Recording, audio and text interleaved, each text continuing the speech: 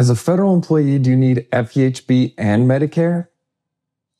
I'm JT, and this is All About FERS. Years ago, we had a client who went in for a shoulder surgery. He was age 63 and covered under FEHB. It's fantastic insurance.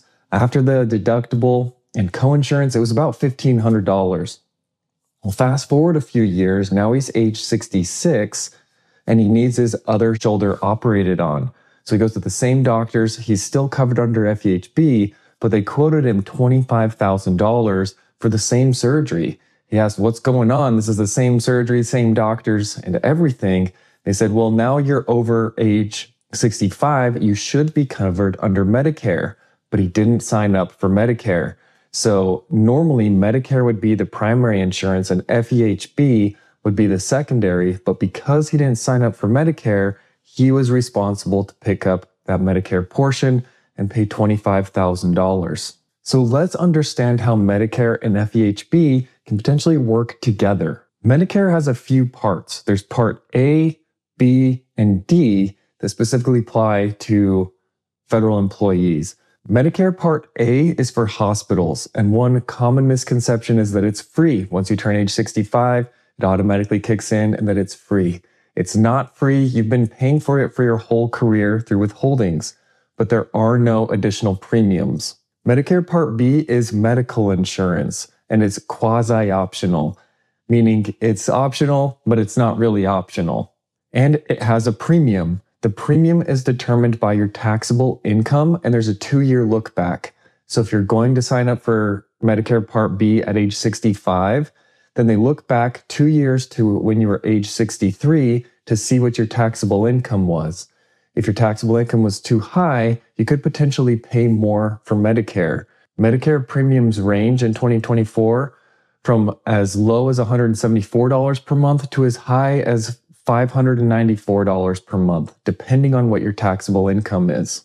Once you're eligible for Medicare, Medicare becomes the primary and everything else becomes secondary, whether that's FEHB, TRICARE, or something else.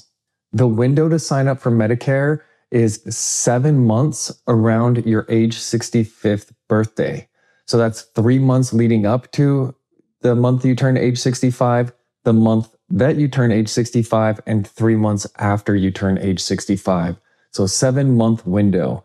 If you're still working and still covered under employer plan while you're age 65 and beyond, then once you retire, you have 8 months to sign up for Medicare.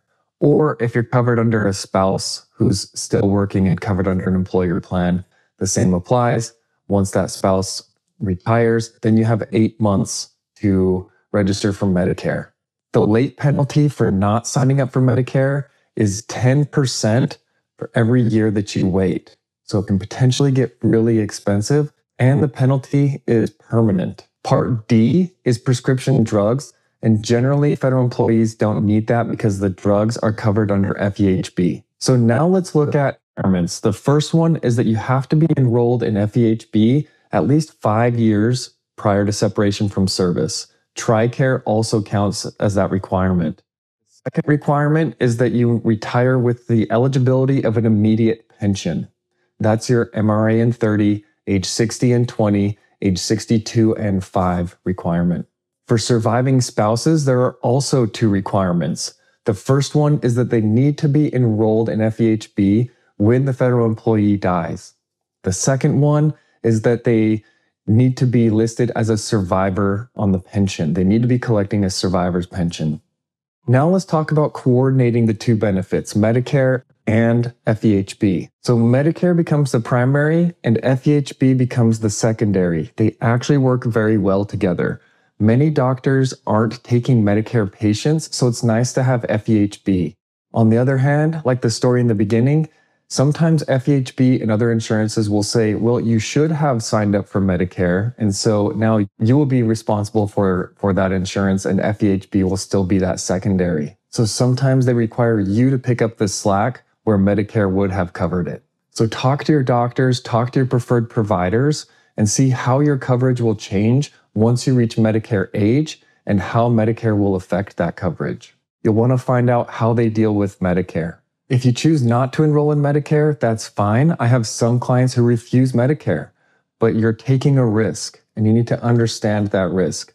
It's 10% for every year that you wait, and that's a permanent penalty. So if later on it turns out that you do need Medicare, then you're going to be locked into a higher premium for the rest of your life.